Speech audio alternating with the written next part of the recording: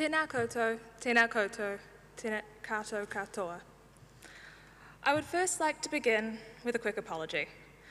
In an ideal world, I would have memorised this speech, but honestly, up until this morning, part of me still believed COVID would cancel the ceremony. So apologies, I will have to refer to my notes. But nevertheless, we are here in person today, having graduated in the midst of a global pandemic. Congratulations, everyone. It is truly an honour to stand with you all today and reflect on our time at Te Herenga Waka, the Victoria University of Wellington.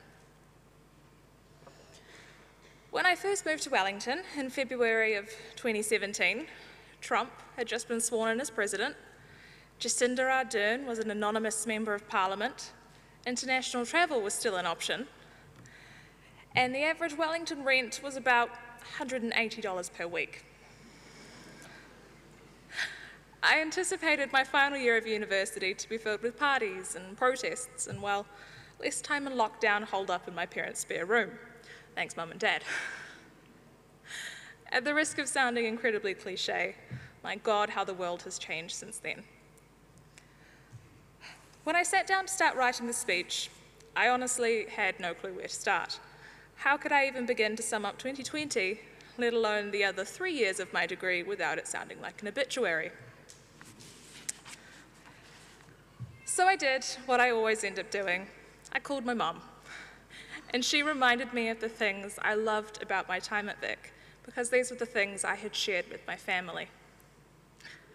I was reminded of the amazing fashion and the unapologetic self-expression, the effervescence of Cuba Street with all its bright and beautiful colours, the hum of Lambton Quay on any given day, the ridiculous and frankly terrifying hand sculpture thing that sits menacingly atop the art gallery, and of course the famous Wellington weather.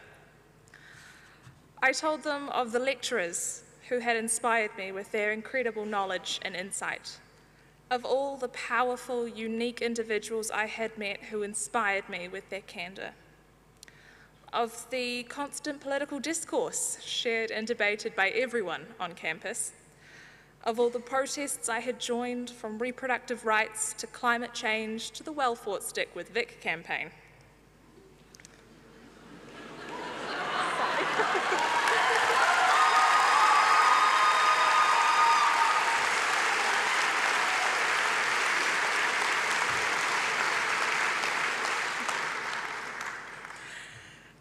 I thought about the people who had held my hand when things got toughest, those who listened and shared their vulnerabilities and reminded me that I was enough, who commiserated with me over how overpriced and under-insulated my student flat was, the people who ensured I ate a hot meal because they knew I existed purely on Vic Books coffee,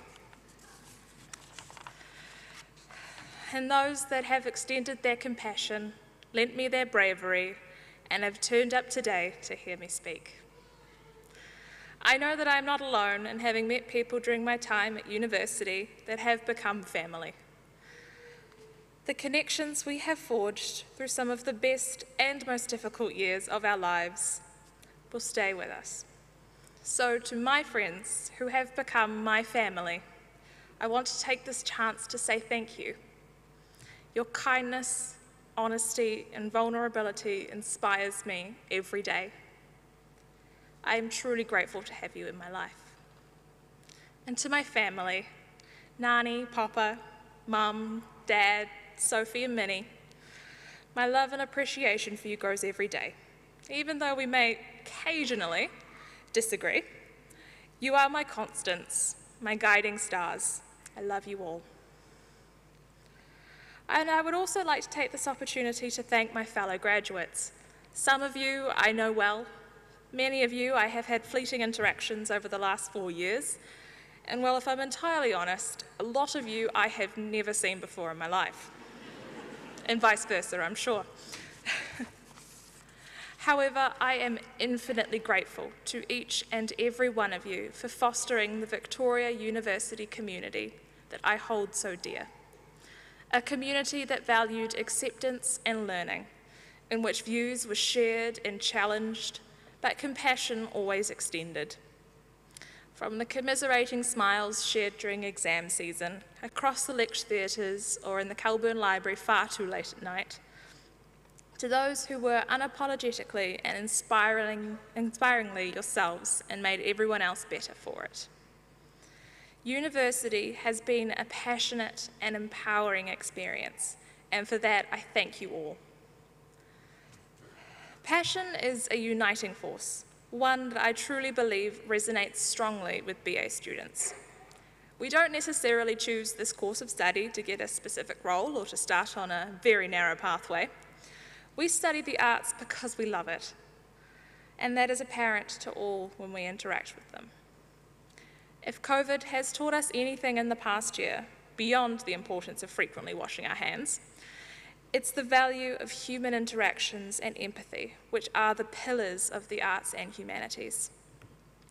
As funding for the arts and humanities is increasingly limited in favour of technology and the sciences, it is passion that keeps the arts alive and thriving. Passion from the lecturers, from the tutors, and most importantly, from us, the students. Passion and a stable Wi-Fi connection got us through the distance and disconnection and enabled us to end up here today. University is hard, but it was made that much harder when we were suddenly cut off from our peers.